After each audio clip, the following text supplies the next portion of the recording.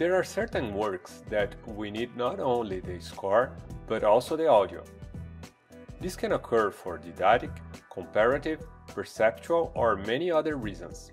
To export the audio for a job, click the File tab and the Export button. Choose the first audio option.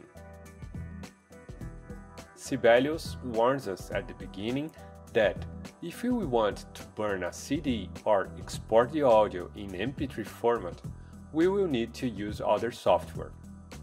In the Playback Configuration category, we can choose a library of sounds that we will use. Generally, Sibelius comes with the General MIDI standard, making it impossible to export audio. To have access to this resource, we have to download the Sibelius 7 Sounds Audio Library.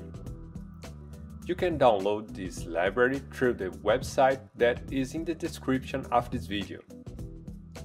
Right below, in the Playback Line category, we have the option to start exporting from the beginning or from the point where the playback cursor is positioned. In the Folder category, we choose the name of the file and the export folder. Finally, we choose the audio quality and we can view the file size as well as its length. After setting all parameters, click Export. Sibelius exports in real time. This means that the processing of this function will last as long as the music lasts. It's very important to emphasize here that if during playback you are using the metronome tag, when you export the audio, the result will be the same as the playback. That is, the audio file will also contain the metronome tag.